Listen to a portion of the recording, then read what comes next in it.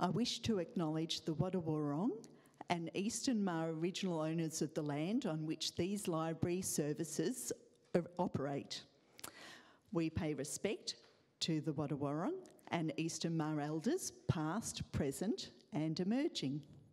We acknowledge and celebrate First Nations people of this land as the custodians of learning, literacy, knowledge and story.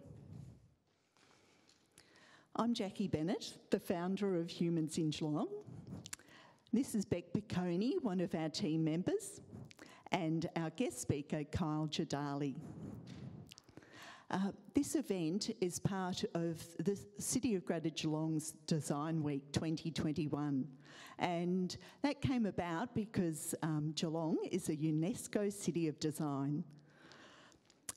We're very pleased to be using this space, and we thank the Geelong Regional Library for being our partners in presenting this event. Some housekeeping. Please make sure your mobiles are turned to silent, and the toilets and the exit are through the door that you entered. Thank you so much for coming tonight. It's great to be here in person, and ever since I started Humans in Geelong, it was my dream to be talking here at the library to a room packed with 250 people. But under the circumstances, 70 of the best will do. So thanks so much for coming out tonight. Humans in Geelong started about 5 years ago, and it came to me as a crazy idea in the middle of the night. I wanted to focus on positive things, and I wanted to focus on local positive things. So I thought, well, I want to find out what's happening in my community, and I want to spread the stories about the great things that are happening, the individuals and the community groups and the creatives who are all making a difference. And when I got started, there was just one man and his dog, and I don't even have a dog. But then my family and my friends joined in and helped out. And now a like-minded team are behind Humans in Geelong, and they are amazing. Could the team just raise their hands, please? Thanks, team.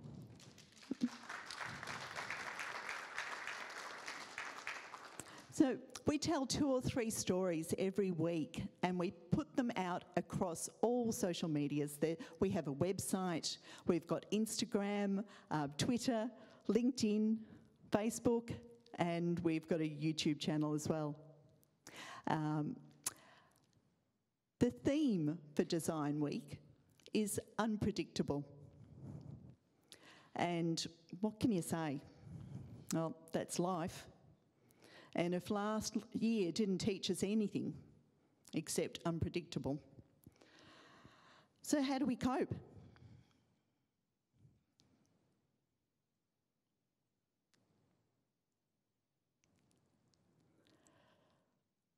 I've found focusing on positive really helps.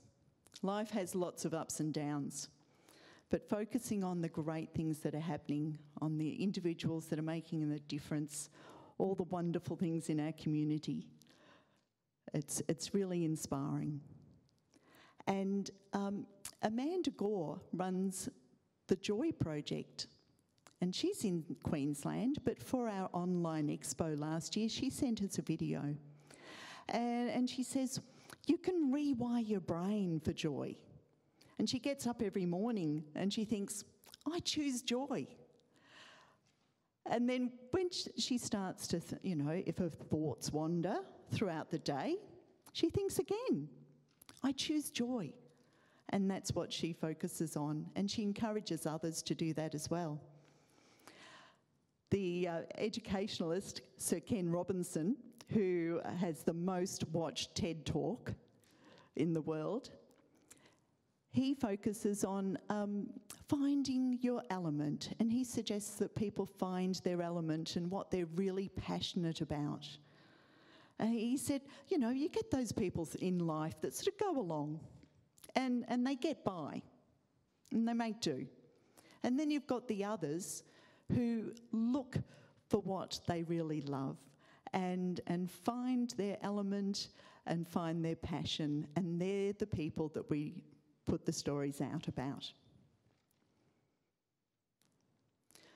So we started almost 5 years ago. 2 or 3 stories a week makes over 600 stories. We've held 3 live expos at Deakin Waterfront, and we really hope we can hold another live one this year. Last year, it took 6 months to get my head round it, but with the encouragement of the team saying, come on, we can do this, we're going to do an online expo. We've got to keep the momentum going, and that's what people need at the moment. They need a bit of hope and inspiration. So we went to the people we've done stories on over the last 5 years, and we said, well, who would like to be part of an online expo? And we ended up with over 120 diverse videos. And you can have a look at them anytime on the Humans in Geelong YouTube channel. They're a great resource, and we're very proud of them. Humans in Geelong has a following of people from 45 different countries. So we took Geelong to the world with the online expo.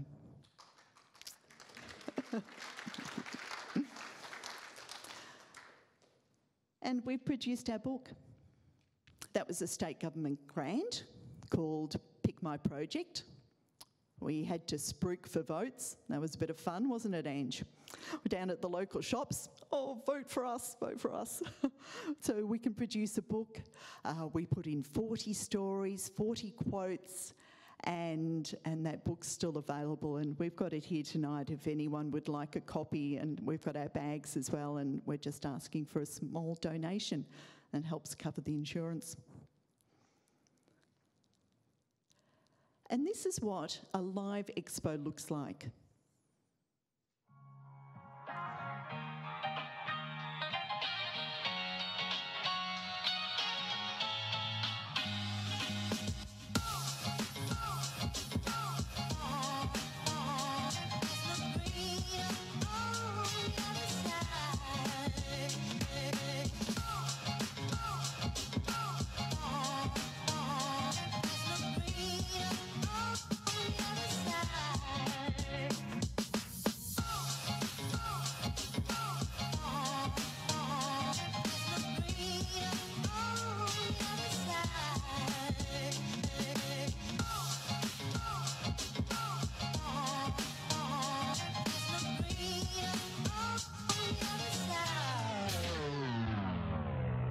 Everybody's talking about the good old days.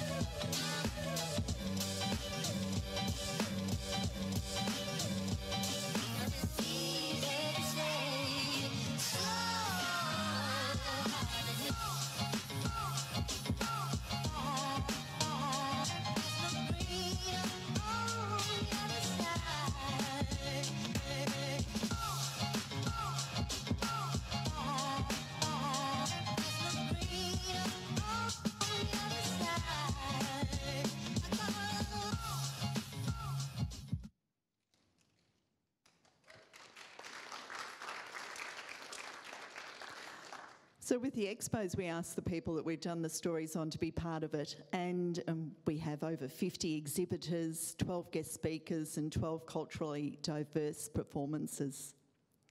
Now I'm going to hand over to Beck Piccone to talk about what she does in her story. I met Beck because I was teaching her daughter Ruby in prep in 2016, and one of the other families at school knew what I was doing, and they said, oh, you've got to do a story about Beck. So I asked her if she was happy to share her story with, throughout Humans in Geelong. And then she joined the team, and together we've been mentoring each other since then. Thanks, Beck. Thanks, Jackie. So, yes, my name is Beck Bocconi. I'm a very proud team member of Humans in Geelong.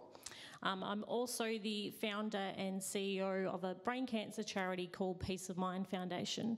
So this charity was set up back in 2013. Unfortunately, brain cancer personally impacted my family, and that's why I started it. But it's all about supporting people here and now living with that disease. And so we're based in Geelong, but our services are all across Australia. So as a mission, we're just about giving support, courage and community to patients, families and loved ones. And our vision is that every family in Australia will receive the support that they need. We have lots of exciting projects that we've been doing. I think COVID, if anyone's involved in, I guess not just in not-for-profit, but in any kind of business, it had major impacts. And so for us, certainly as a charity, it had a huge impact for us. I had to cancel all our events and all our fundraisers, but what it did was allow us to really focus on what it is that we want to achieve and develop, I guess, more of a strategic plan around that. So we've actually had a lot of, success come out of last year's experience, and I was just going to share some of that with you tonight. So we received a grant from the Geelong Hospice Foundation to fund Australia's first brain cancer support worker. So you might see our Peace of Mind car driving around Geelong at the moment. They're travelling between Geelong all the way down to the South Australia border, going in homes to people that have been recently diagnosed or people that are in palliative care, and delivering that face-to-face support. So there's no other ones in Australia, which is really sad, but it's something that we certainly are very proud to have here locally in this region. We've also managed to have this survivorship diary resource. So there's not too many really quality brain cancer resources out there at the moment, but last year I was contacted by a patient who was writing a book, and she wanted to work out how she could get it out there to more people. And so she's created this amazing resource. It's the best that I've certainly seen in 7 years in this line of work. And we're distributing that all across Australia in all the major hospitals and to all the brain tumour care coordinators. That's happening in May, so we're really excited about that. We're also got a big event coming up. So the 2nd of October, we're having an event with Westfield. So we're hosting a bit like an Amazing Race Challenge, and that's going to be inside the Westfield Shopping Centre. Logistically, that's going to be fun. The risk management plan around that's going to be really fun. But yeah, it's going to be a fantastic event, and there's 50 teams of 4 that we're going to engage in that event, all to raise funds for brain cancer support. And then this weekend, we've got another project which the Barwon Health Foundation and Byberry Trust have helped us fund, and we're bringing together patients to create legacy items. So they'll do hand casting and professional photography, recorded life stories, fingerprint jewellery, memory bears, all those special things that their loved ones can have and cherish long after their loved one passed away. So that's a really exciting event that we've got going on. And keep an eye out for us. But thanks to Jackie for obviously covering a story on Peace of Mind back in the early, I think it was nearly 5 years ago now. And I'm very proud to be part of this team. And if you are wanting to get involved in a really positive team environment that's a lot of fun, filled with joy, lots of dancing as well, then definitely come and speak to us after this. We'd love to have you involved. Thank you.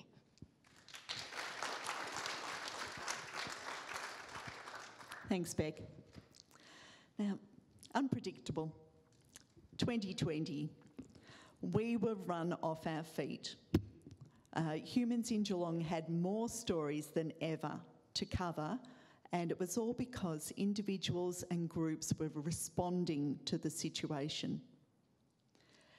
The picture of the nurses in the nurses' caps, that's the story that Deb Elliott gave us. Deb is retired. She was over in New Zealand visiting friends, had to call her holiday short, come back to Anglesea where she lives, and isolate for 2 weeks, round about this time last year. 4 days into her isolation, and when she's going quite crazy because she's a very active woman, she had a call from a friend who works as part of a Rotary Club up in Melbourne, and her friend said, "Look, Deb, you're a great sewer. Any way you could organise the sewing of 500 medical caps?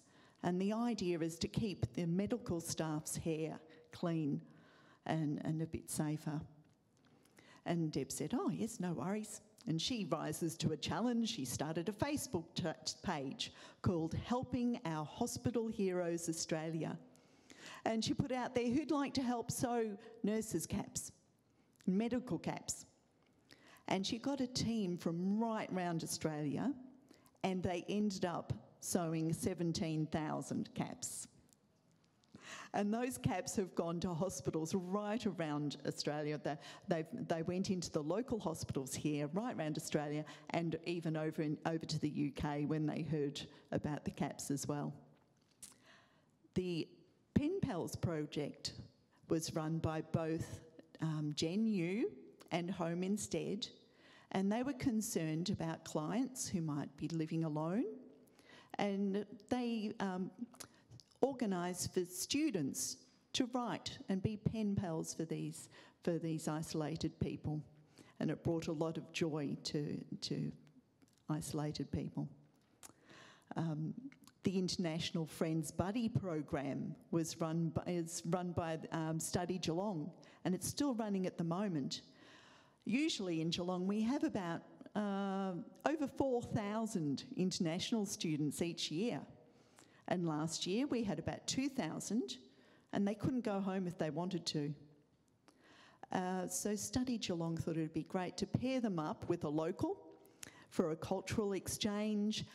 I joined in the summer program, and my buddy Surya's here tonight. Thanks for coming, Surya, and supporting me. Surya's from India. We've had some great discussions and fantastic catch-ups. And that program's still running, and Study Geelong are always looking for individuals to be part of it, locals to be part of it, and to buddy up with someone. So look at the Study Geelong website if you're interested. I'd certainly recommend it. Bottom left-hand corner is Penny the Story Dog. And Karen Nucky got in touch at the beginning of last year, and she was the first person in Geelong in the region to do the training to organise story dogs to then go into schools and listen to grade 2 students read. And these were students that might have been struggling with reading. And Penny would sit and listen to them read, and she's non-judgmental. And the kids had success. So it's a fantastic program. It started, I've done a story on it. It's there. All these stories are on our website, and you can check them out and get contacts for others. But now they have 12 sets of story dogs in the Geelong region that are helping out in local schools.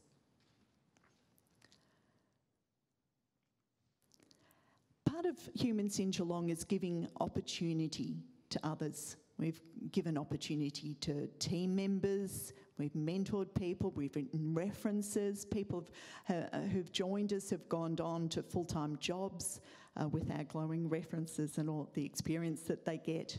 And we also like to give opportunity to the youth.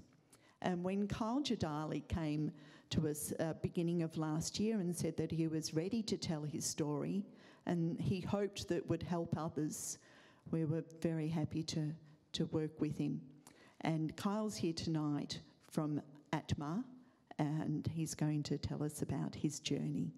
Thanks, Kyle.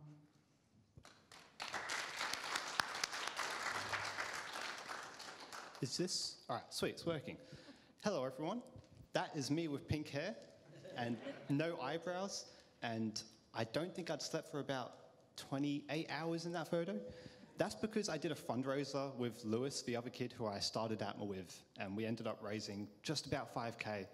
And we had to run 8 kilometers, and we did all that, and we looked pretty crazy. And that is how I showed up to graduation, which was an interesting one. But today I want to talk a little bit about mental health. I think slowly we're starting to talk more about it, and I think a lot of people talk about stigma that we face with mental health. But I don't think people talk about the self-stigma that we put on ourselves sometimes. I know personally, throughout my time with my mental health issues in the past, I've always invalidated the way I've felt or the experiences I've had. And it's often made me feel worse. Now, I think that we all need to take a step back and really think about if we do this or not. Sometimes we get told by others, or sometimes we tell ourselves that, other people have it worse, so we shouldn't feel sad. But that doesn't really help us. Whilst it might be true, we're using logic when we're probably more emotional creatures. So it just leaves us feeling invalidated and feeling like we can't really open up to anyone. Now,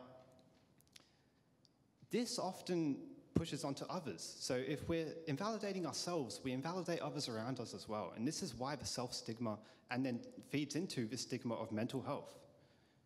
But we can change this. Allow yourself to feel the emotions that you feel. It's okay to feel sad sometimes. It's okay to feel happy sometimes. Just experience it, because you're not going to stop it no matter what.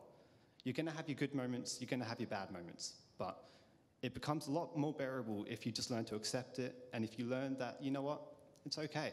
Nothing really lasts. No happy emotion will last, and I think we all know that. But also, no sad emotion will last either. And you'll have the moments in life like that, where life is really good, and it's a lot of fun. And that's what makes it worth living.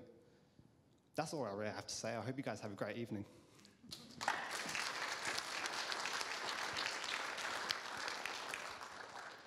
Thanks, Carl. And as I said, the stories of Kyle and other slides that I've put up, and the people in the dance, they can all be found on our website. If you go on the website, you can search for Kyle Jadali and read his moving story. Now, the dance. At our Expo in 2018, we wanted to do something different, and we had a talented singer in our midst, Jack from he was at Highton Primary at the time, in grade 5, and Kim Cooper, who's also a team member. They teamed up and they sang "This Is Me" at our Expo, and we decided to hold a flash mob and surprise everyone. And the aim was to showcase diversity. And that was lots of fun. And then we thought, well, with the 2019 Expo coming up, what are we going to do next? What dance next? And Beck found this cool video clip of a man who danced with different people all over the world, and he'd put it to one song. And we thought, hey, we could do that and invite the people in our community that we've done the stories on, the individuals and the groups and the creatives that are making a difference, to film a bit of dance, or we could film them, send it in to us, and we'll put it to one song and then launch that. And it'll be a bit of fun. And we had hoped to use the song "I'll Make You Happy" by the Divinals, because Chrissy was a Geelong girl, but we weren't able to get the copyright for that, which presented with a problem. And the great thing about having a problem is that then you have to find a solution. So we held a song contest, and we put it out there to everyone that we knew that was involved in music. We put it out on social media. We said, come on, musicians, come to make up a song for us that we could use for our dance video clip. And it got shared widely, and I hope a few of the musicians are here tonight. Have we got some of the songwriters here tonight for the announcement? At least one. Is Jill here? 2? Very good. We've got a couple of them here. It was hard to choose the winning song, but the whole team helped. And you'll hear it in a moment when we show you the dance. So we ended up with 60 clips. And Hadil, our very talented videographer, put them all together to the one song. and you can find her deal at HS Stories Photography. And I hadn't mentioned that Humans in Geelong are all the team members, we're all volunteers. We're doing this because it's our passion, it's our way of giving back to the community. Now, we've got the Orange Sky Laundry, top left-hand corner. I happened to be driving past and they were there washing the clothes of the homeless. So I said, hey girls, can you dance in front of the van? And I videoed them. Bottom right-hand corner is Steve Beattie, one of the early stories we did. He supports people in Nepal and his foundation's called We All Rotate. And he's particularly good at supporting kids through school. And he sent in a clip of him dancing with some women in their traditional dress. And we've managed to, when I was travelling, I danced with a group over in Spain, in Malaga, and then a group of students on the beach in Bournemouth. One of the team members said, oh, it's a bit like a Where's Wally of Jackie Bennett. But if you think of me as a Mr. Bean type character, that might help make it a funny little clip. And we've put on the seats, and there's a few spare ones down the front, a list of everyone that's included in the dance in the order that you can see them. And from 8:30 this evening, the dance will go live on our YouTube, on our Facebook, and on our website. And you'll be able to share it and watch it again. So I hope you enjoy it.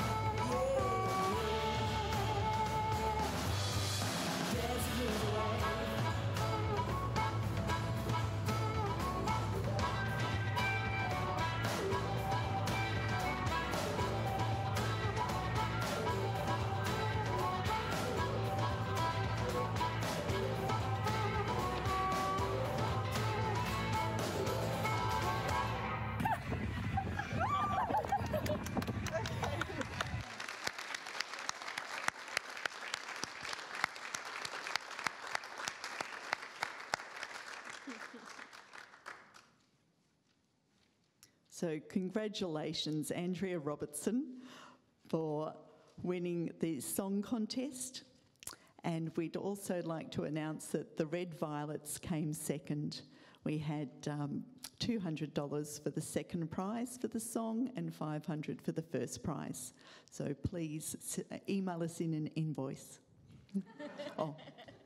Or no, just your bank account details, or transfer it over. But the video has, as I said, lots of individuals and creatives and groups in our community, and also team members as part of it.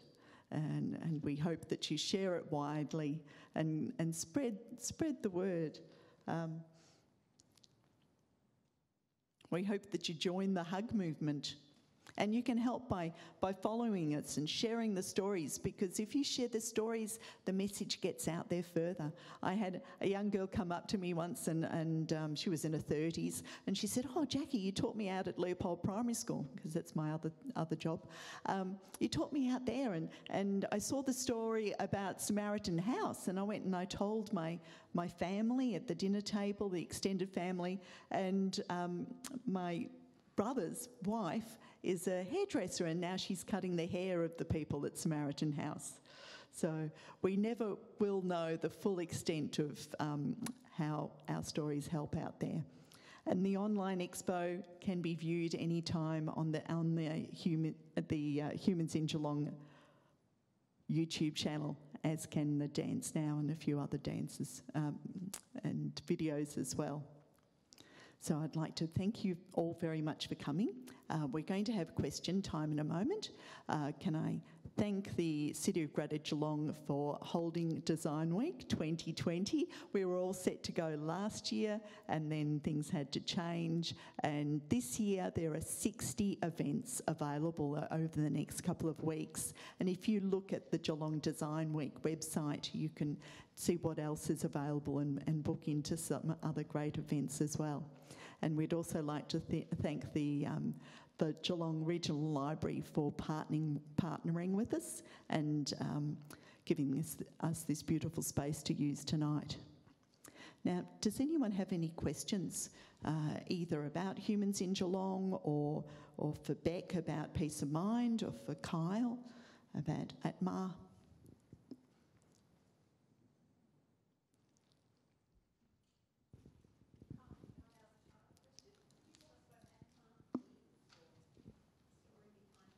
Yeah, so sweet.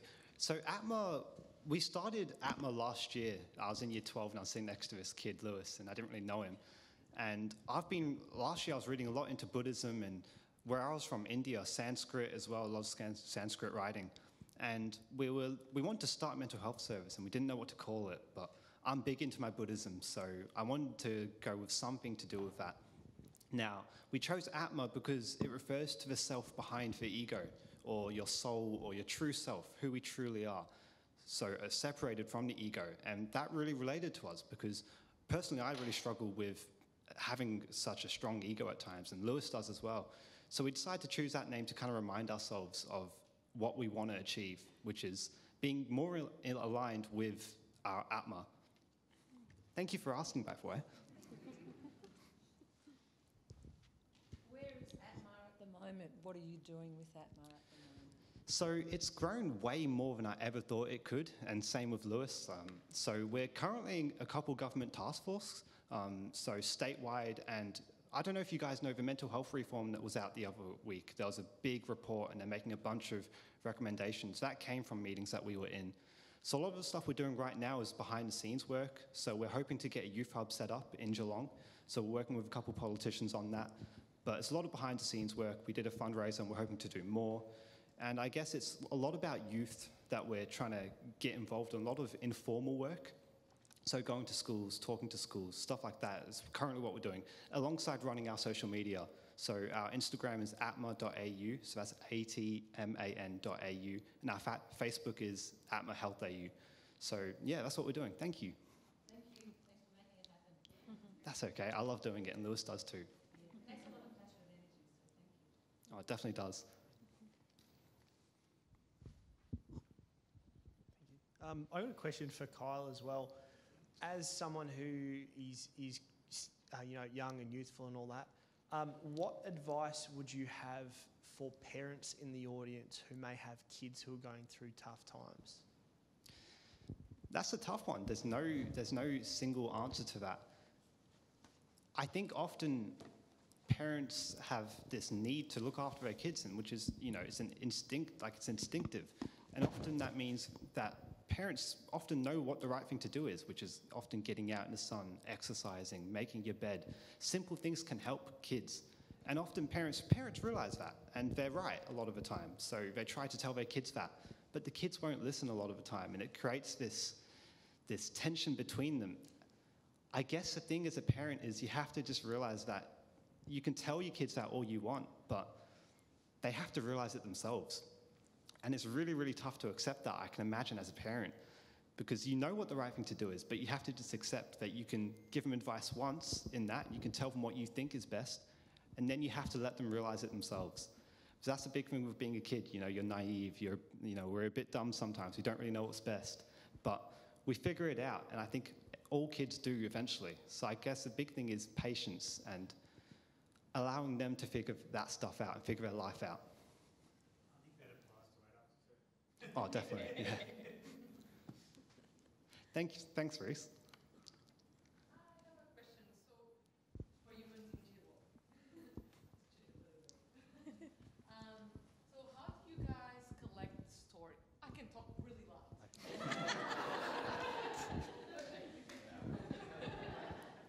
All right. No, I was going to say. So, how do you collect the stories? Yeah. Is it usually just social media, or do you just go, in Geelong, let's see, the sort of business that are out there, and then you go and approach people directly? How do you collect the stories? Oh, that's a great question. When we started off, I was sitting at the staff room table and I said to my friends, my colleagues, I want to start Humans in Geelong and I want to write stories about locals who are making a difference. And the secretary was sitting next to me and she said that her son was going to represent Australia in the Frisbee Championship, which was being held in Poland. And the Addy wouldn't do a story on it. And I said, well, we will. And that was one of our first stories.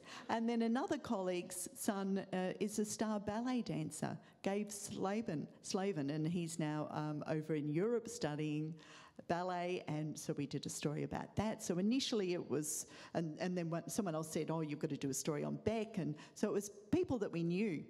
And then other people were getting nominated. And often you'd do a story with one person and they'd nominate another 4 or 5 because they're the sort of people that know others within the community that are doing amazing things. And then, everyone's got a story. I'd go out with the dog walkers and stand on the oval and have a chat while the dogs are playing, and I find out about one person and another one, and then you've got a handful of stories there as well. And it gets to the stage where we can't keep up, and we make a list and we try and get back to people, and now a lot of people are sending stories in. We had a story from the Red Violets about Harmony Week, and that fit in perfectly for being posted on Sunday for Harmony Day. Yes, and we're always looking for more writers to help write the stories. We could probably post more often if we could, because there's no end to the stories. And anyone that we've done a story on or who was part of the dance, could you raise your hands? We've got quite a few within the room. Yes. Thanks. Any other questions?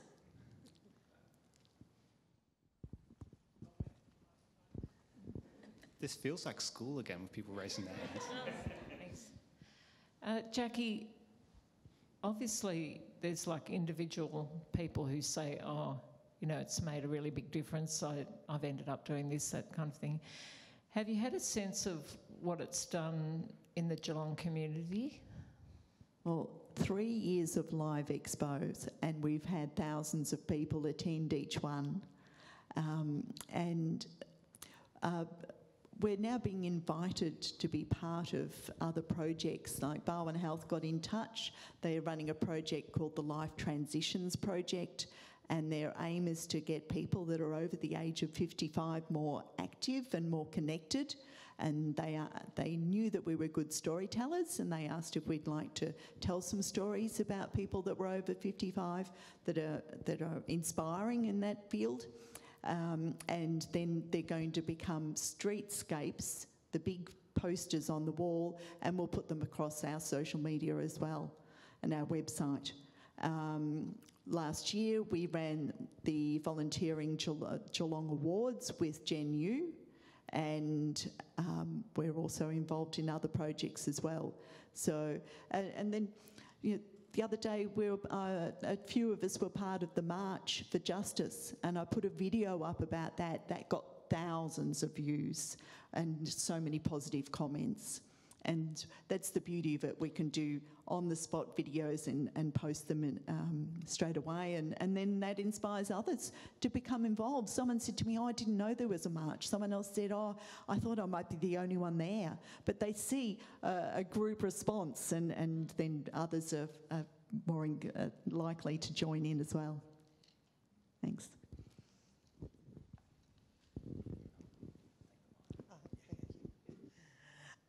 My question's for Beck, comment and question. First of all, congratulations. Thanks. How inspiring, out of adversity. I was interested, it's such a huge geographical area that you cover, and I don't know whether I didn't quite understand, but is there only one person that's covering that? Yeah, so there's one brain cancer support worker who does the face-to-face, but we have a supportive care team. Actually, Bronwyn, where's Bronwyn? There she is. So Bronwyn's our supportive care coordinator, so she will do all the sort of online contact with families, and then myself and a couple of others. So, but in that, face-to-face, it's just one person, and we've just applied for a second grant, hoping That was my question. Yeah, hoping to get a second person, because at the moment it's funding for 3 days a week, and we want to get another person so we've got the full 5 days covered. But yeah, he only started less than 2 months ago, and he's already got about 20 families that have been referred, so the hospitals, refer to him. But yeah, our aim is that we will have brain cancer support workers all across Victoria. Fantastic. Within the next sort of 2 to 3 years, that's our aim all across Victoria. And then eventually, hopefully, I guess with the McGrath Foundation and their breast care nurses, and that took off. And that started just with a handful. Absolutely. And then the government got involved and could see the value in funding that. So that's sort of our aims, is that if we can get the initial funding to, I guess, prove that it's a worthwhile service, then hopefully the government can get behind it and fund them nationally. Well done. Thank you. Last one. No. Well, yes.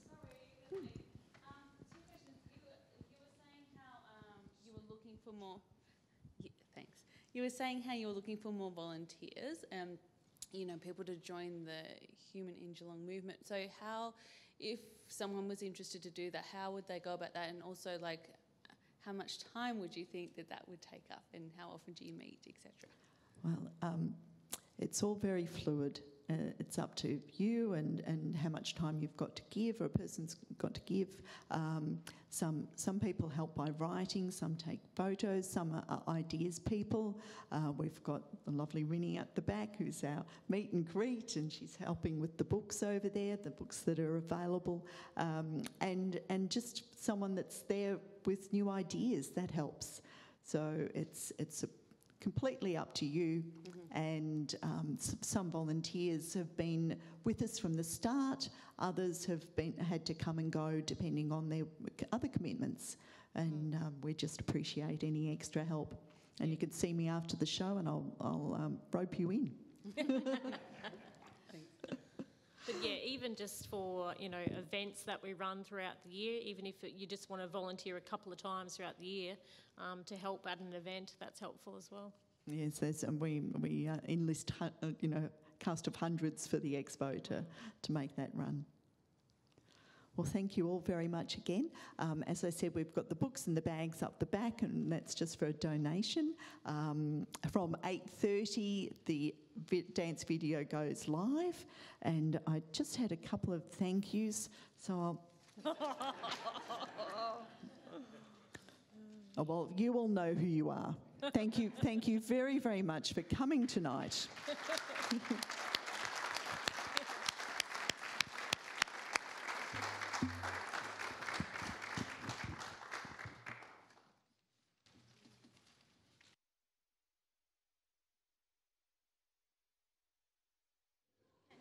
I just want to ask real quick,